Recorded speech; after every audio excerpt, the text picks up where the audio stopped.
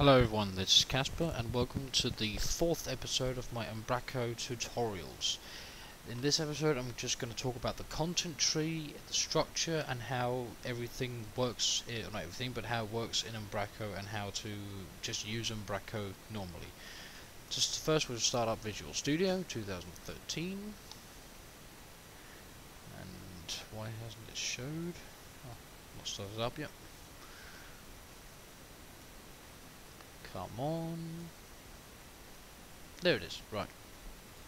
From here we'll choose our test application that we made in video 1. This is just a basic application with, well, yeah, nothing. Except for, of course, that I actually did include these in the first video, but they're not included anymore. Doesn't matter for now. Anyway, Control F5 to run the project. And just let it open a minute. Right. Now we go /Umbraco. This will take us to the login page. Right, the username. The username we set right now was our email, so for me that's casper.anderson@hotmail.com. This is my email, and no, I'm not afraid of people spamming it or writing to it. You can find my email on many other groups like Facebook. My Facebook's not closed, so I'm not afraid of it. That's why I'm listing it in the video. And I don't use it as my primary email really anyway, so don't even bother. Right, my password was 1234, and we log in. And yeah, we might as well save the password. Okay, this is just a blank installation of Umbraco, so there's no pages or anything, but we'll get to that in the next video. So first, of course, we have the content. This is where all our pages with content and text and whatnot will live, but there's nothing at the moment, of course. Then we have the media. This is where we can upload videos, whatnot. These are the 3 videos I've made so far. And this is, of course, the 4th one. Then we have the settings section. Here we have our style sheets. We just create a style sheet. We have the templates. We have some partial views. We'll get into templates and partial views in later episodes. We have scripts, jQuery, JavaScript, whatever we want to put in there. Scripts, knockout. We have a dictionary that we'll get to, of course, as well in later video. We have some languages in here. For me, this is English. Don't know why it says United States. We could always just change that to United Kingdom, or add another one here. Just press these, or just click away a minute. Right click, like in Windows, and press Create. Then just choose the language. For example, I'm from Denmark, so I'll press Danish and then create that language. And for some reason it doesn't appear, so all we do is we right click and say reload, and or reload nodes, and it comes up. Okay, and then we have media types. We have a file that can be anything really, .exe file, whatever. We have a folder. That's a folder, and we have an image, or file could also be a video. And we have document types. There's no document type yet, but we'll get into that in the next video when we create our first page. We have the developer section. We have the data types. These are, stuff like approved colors. There's a content picker. There's a date picker with time, a drop down list. There's a label, for example. There's a media picker, a member picker. We have a radio box. True false, boolean, upload, text box multiple, all that stuff, and we can create new ones, but again we'll get into that in a later episode. We have some macros, we have packages, and here when you first installed Umbraco, if you clicked no thanks to create a starter kit site, then you can just press here on install starter kit and you will get 2 choices up, the TXT or the overflow, and if you install those, then you just get some basic content and a basic template with that's of course responsive, and then you can read through all the code that's there to learn how that's made, and that will teach you a lot as well.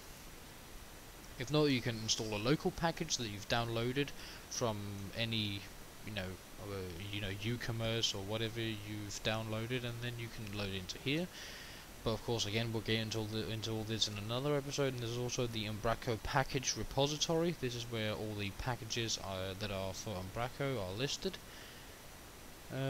Yeah, there used to be a lot, but ever since Umbraco changed to version 7, a lot of people have not used it as far as I know. So there's okay, compared to WordPress, there's nothing basically, but there's still a good fair bit. Yeah, and then of course you can show all your created packages, or you can create your own package. But again, I'll show that in a later video. Then we have users, and here we have the first user. That's me, Casper Anderson. And you see here my name, I've put in as that, my username, that now we can change. I always use Casper6060 for games and anything that I use, so I could put that in there. Then I could change my password. Right now it's 1234, I can change it back to 1234, or not touch it at all. I can choose what role I want to have. Right now I'll be an administrator, and I could choose the language, and this is based on the languages that we added over the languages section, but more on actually what languages they support. And these are all the languages, so if I change to Danish, then it would show all the content and all the other menus over here in Danish, but we'll leave it in English for now.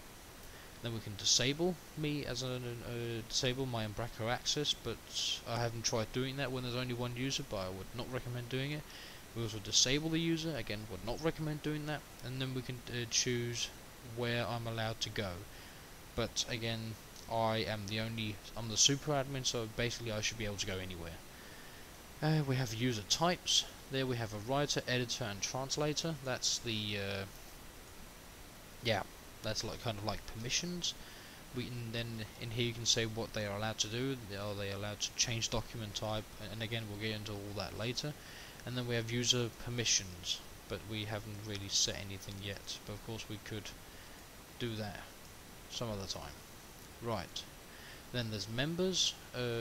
Yeah, a quick like informative thing. What is users and members? A lot of people think this is the same thing.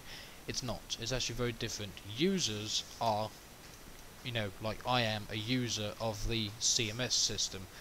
I can go into the back-end office, I can change stuff around, I can disable users, I can disable members, I can do all that. Members are like you find at your local, well not local, but at any, let's just take eBay or Facebook. They have members and users as well. A member is someone who signs up and then uses it, but a user is someone who has access to the admin panel, or as here the back office of Umbraco, and are allowed to change stuff there. But the members can't see that, but they can have a profile with their name, their email, their password, whatever, their profile picture. Of course users can have that as well, but they have access to the back office and members do not. Yeah, and users are usually in here for editing what's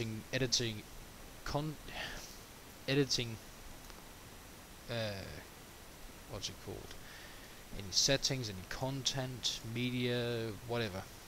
Sorry for my gibberish there, I can't talk all the time. And forms is to install Umbraco forms, but we won't really be diving into that at all, really. Not for a long time anyway. So yeah, that was just a bit about Umbraco and what all the different nodes in the content tree are for.